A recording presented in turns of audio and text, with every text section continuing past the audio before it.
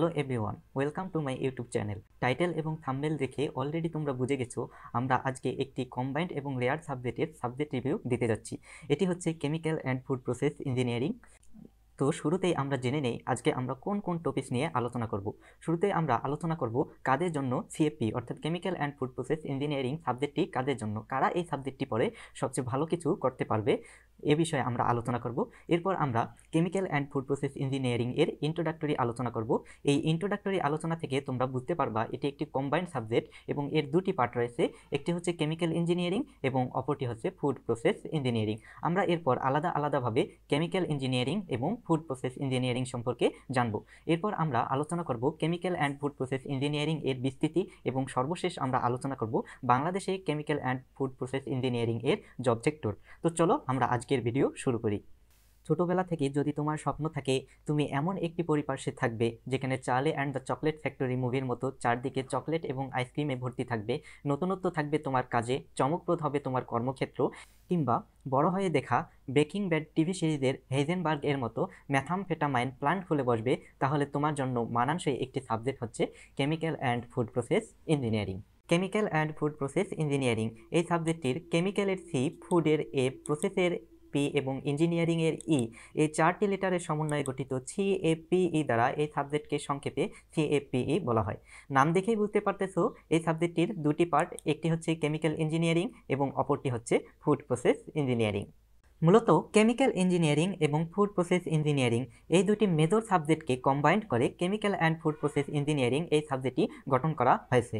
আর একজন chemical and food process ইঞ্জিনিয়ারের কাজই হচ্ছে এই দুই ইঞ্জিনিয়ারিং এর প্রয়োগ ঘটিয়ে বিভিন্ন সমস্যার সমাধান করা। এখন এক্ষেত্রে তোমাদের একটি কোশ্চেন আসতে পারে এরকম যে কেমিক্যাল ইঞ্জিনিয়ারিং এর স্টুডেন্টরা এককভাবে যে সকল জব সেক্টরের অপরচুনিটি পায় বা ফুড প্রসেস ইঞ্জিনিয়ারিং এর স্টুডেন্টরা এককভাবে যে সকল জব সেক্টরের অপরচুনিটি পায়, সেক্ষেত্রে chemical and food process engineering এর স্টুডেন্টরা জব সেক্টরের অপরচুনিটি পাবে কি না? এর অ্যান্সার হচ্ছে হ্যাঁ, অবশ্যই পাবে। কেননা কেমিক্যাল ইঞ্জিনিয়ারিং এর যে মূল কারিকুলাম এবং ফুড প্রসেস ইঞ্জিনিয়ারিং এর যে মূল কারিকুলাম দুটিকেই কম্বাইন্ড করে chemical and food process engineering এই সাবজেক্টটি সাজানো হয়েছে। এখন আমরা আলাদা আলাদাভাবে কেমিক্যাল ইঞ্জিনিয়ারিং এবং ফুড প্রসেস ইঞ্জিনিয়ারিং সম্পর্কে জানব, যেহেতু আমাদের এই দুটি সাবজেক্টকে কম্বাইন্ড করেই আমাদের chemical and food process engineering সাবজেক্টটি গঠিত।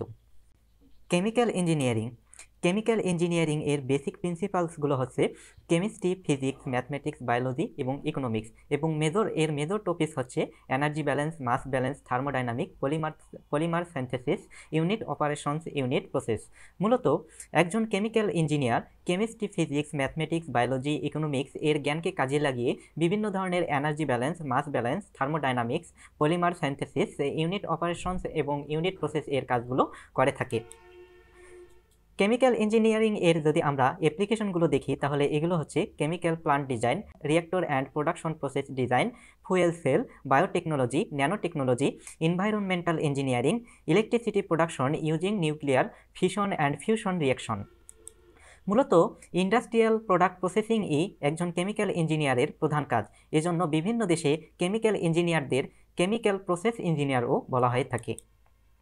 এক্ষেত্রে অনেকের একটি ভ্রান্ত ধারণার সৃষ্টি হয় যে তারা মনে করে যে কেমিস্ট্রি এবং কেমিক্যাল ইঞ্জিনিয়ারিং এই দুটি সাবজেক্ট একই সাবজেক্ট, যা একটি সম্পূর্ণ ভ্রান্ত ধারণা। একজন কেমিস্ট মূলত কাজ করে ল্যাবরেটরিতে এবং একজন কেমিক্যাল ইঞ্জিনিয়ার মূলত কাজ করে ইন্ডাস্ট্রিয়াল প্লান্টে। যদি তোমাদের এই বিষয়ে একটা আমি উদাহরণ দিই তাহলে বিষয়টা তোমাদের আরও ক্লিয়ার হবে। সাপোজ তোমাদের 2 কেজি ইউরিয়া উৎপাদনের প্রয়োজন হচ্ছে। এই 2 কেজি ইউরিয়া একজন কেমিস্ট তার ল্যাবরেটরিতে ইজিলি উৎপাদন করতে পারবে, কিন্তু এই 2 কেজি ইউরিয়া দিয়ে পুরো বাংলাদেশের ইউরিয়ার চাহিদা মেটানো কিন্তু সম্ভব নয়। এর জন্য হাজার হাজার টন ইউরিয়া উৎপাদনের প্রয়োজন। মূলত এই হাজার হাজার টন ইউরিয়া উৎপাদনের কাজই একজন কেমিক্যাল ইঞ্জিনিয়ার ইন্ডাস্ট্রিয়াল প্লান্টে করে থাকেন। আসলে একজন কেমিক্যাল ইঞ্জিনিয়ার কম সময়ে, কম খরচে এবং পরিবেশ বান্ধবভাবে বড় বড় ইন্ডাস্ট্রিতে কিভাবে র ম্যাটেরিয়ালস থেকে ফাইনাল প্রোডাক্ট প্রসেস করে বের করতে হয় সেই কাজই করে থাকে। পৃথিবীতে যতদিন ইন্ডাস্ট্রি থাকবে ততদিন কেমিক্যাল ইঞ্জিনিয়ারদের প্রয়োজন রয়েছে।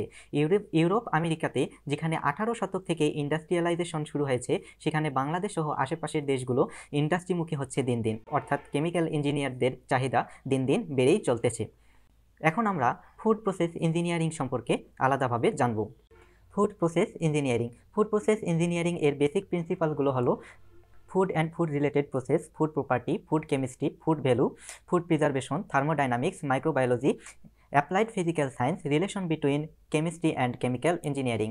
এক্ষেত্রে ফুড রিলেটেড ইউনিট অপারেশনগুলো হলো material handling, size reduction, pumping, কোলিং, forming, packaging. মূলত একজন food process engineer basic principal এর উপর ভিত্তি করে বিভিন্ন ইউনিট অপারেশনের কাজ ছাড়াও বিভিন্ন খাদ্যদ্রব্যের design, implementation, optimise process equipment, perform risk অ্যাসেসমেন্টস, treatment of environment risky products এসব বিষয়েও কাজ করে থাকে। ফুড প্রসেস ইঞ্জিনিয়ারিং একটি মাল্টিডিসিপ্লিনারি ক্ষেত্র। মানুষ এখন কর্মক্ষেত্রে ব্যস্ত থাকার দরুন তার খাবার তৈরির জন্য বাড়তি সময়ের যোগান দিতে পারছে না, তাই তাদের প্রয়োজন পর্যাপ্ত নিউট্রিশন সমৃদ্ধ ইনস্ট্যান্ট রেডি ফুড, যা ইউরোপ, আমেরিকা সহ উন্নত দেশগুলোতে মানুষের খাবারের যোগান দিচ্ছে। বাংলাদেশেও এটার প্রচলন ক্রমেই দেখা যাচ্ছে। এখন আমরা সম্মিলিতভাবে chemical and food process engineering এই সাবজেক্টটির বিস্তৃতি নিয়ে আলোচনা করব এবং বাংলাদেশে chemical and food process engineering এর জব সেক্টরগুলো দেখব। Fields of chemical and food process engineering, অর্থাৎ এখন আমরা chemical and food process engineering এর বিস্তৃত ক্ষেত্রগুলো এক নজরে দেখার চেষ্টা করব। দেখো এখানে আমি লিস্ট আকারে দিয়ে দিছি যে process control, design and development, chemical reactor engineering, electrochemistry, textile engineering, polymer chemistry and plastics, biochemical engineering, biomedical engineering, bio informatics, nuclear রিপ্রসেসিং।